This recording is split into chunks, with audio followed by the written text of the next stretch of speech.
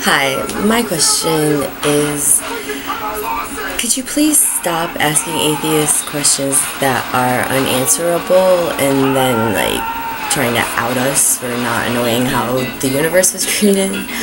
All I know is I don't know. I mean, you should really direct that question at Stephen Hawking's for the best answer of our time.